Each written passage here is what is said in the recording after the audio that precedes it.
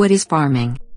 Pharming is a cyber attack, which redirects a website's traffic to other fake website by changing host file or DNS server IP address.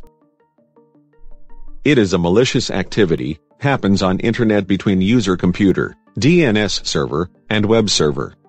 User tries to access a particular website but it is redirected to a fake website.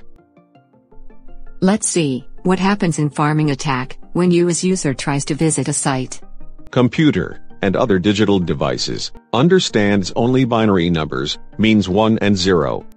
So, domain name, which is the address of the website host, is to be converted into its binary address. And this is done through a host file on user computer, or through a special server called DNS. Now, let's see. What is DNS? The domain name system, DNS, is the phone book of the internet. Domain names like google.com or espn.com are for the convenience for the human. But web browsers interact through Internet Protocol, IP, addresses. DNS translates domain names to IP addresses so that browsers could connect with website hosting computer. One of the methods bad people use for pharming is changing IP address of any particular website on this computer. And this is how a fake website is downloaded on user's computer, instead of original one. This fake website might be very dangerous sometimes. Normally these fake websites are used to steal user data. For example, if user is directed to a fake website of a bank, he may end up entering his personal information on it. Second method of pharming is by changing host file on the user's computer. Host file resides on user's computer and is also gives address of web server by resolving domain name into IP. It overrides domain name system.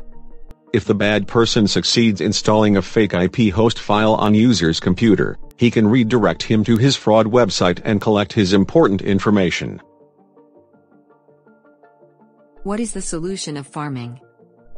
Pharming is more dangerous than phishing, which can be recognized easily. However, there are solution of this problem also. Number 1.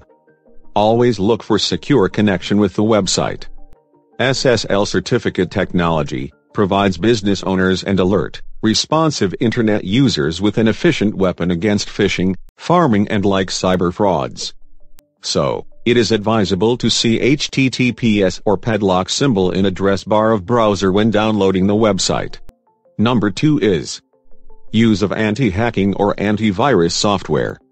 Some antivirus softwares have ability to remove malicious codes in form of host file from user computer, so that it should not be redirected to fake website. Number 3, be alert. With the passage of time, malicious activities also increasing on online transactions. So, user should always be alert and see pharming clues, especially when doing money transactions on any website. Thank you very much for watching this video. Do not forget to like, share and subscribe my channel. You can write in comment box for any specific topic.